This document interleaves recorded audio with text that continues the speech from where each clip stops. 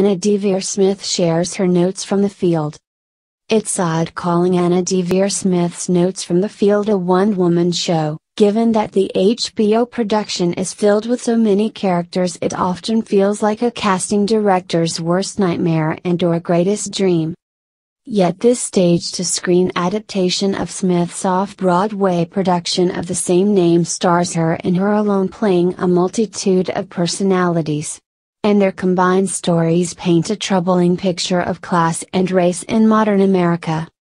The 18 characters she brings to life in this 90-minute HBO film are real people. Their dialogue is culled from Smith's Pipeline project, in which the actor and playwright examined race and justice in America through the prism of 250 interviews she conducted starting in 2013. Here Smith dramatizes the stories of a teen who was brutally arrested in her South Carolina classroom, the deli worker who videotaped the beating of Baltimore's Freddie Gray, and the woman who climbed the flagpole to remove the Confederate flag in South Carolina. The dialogue used in this production, which premieres Saturday, is pulled verbatim from those interviews. Each subject Smith channels represents some aspect of the school-to-prison pipeline.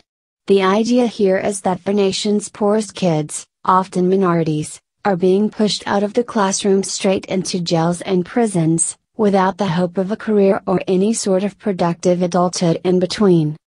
In telling their stories, Smith tells the story of a system influenced and broken by class bias and racial injustice. The setting for this TV adaptation isn't a radical departure from the play on which it's based. Smith sticks to a minimal presentation. It's often just her, a chair, a mic and a small wardrobe tweak from character to character. The Native American fisherman wears rubber fly fishing coveralls, the African American pastor dons a robe, the young protester wears lace-up boots. Smith in the drab, prison blue shirt she wears throughout are the constants here. The actress, who's played roles on The West Wing and Nurse Jackie, holds this collection of loosely woven segments together with a permeating compassion and intensity. Initially, though, her dramatizations of such far-flung personalities are jarring. 1 minute she is Baltimore protester Alan Bullock, who talks about how the police treated him when he was arrested in the protests following the death of Freddie Gray at the hands of the police. The next minute she is a matter-of-fact journalist. The abrupt personality changes feel awkward at first, and it's hard to swallow the usually eloquent and composed Smith as a swaggering, street-savvy young man. It feels exaggerated and overwrought, in that way that theater-to-TV productions often do. Television, after all, doesn't have to play to the nosebleed seats. But her bold approach quickly begins to make sense. These are the stories of underrepresented and overlooked people. Their voices need to be amplified, and clearly, Smith is an effective and supremely talented conduit. Notes from the Field includes reenactments of men and women, children and adults, blacks and whites, law enforcement and incarcerated. They're sometimes accompanied by footage or images of the event being described, the brutal arrest of a South Carolina high school girl by a burly officer that was caught on video in a classroom. Snapshots of an economically depressed neighborhood in Stockton. A young man fishing on a California Indian reservation has arms covered in tattoos.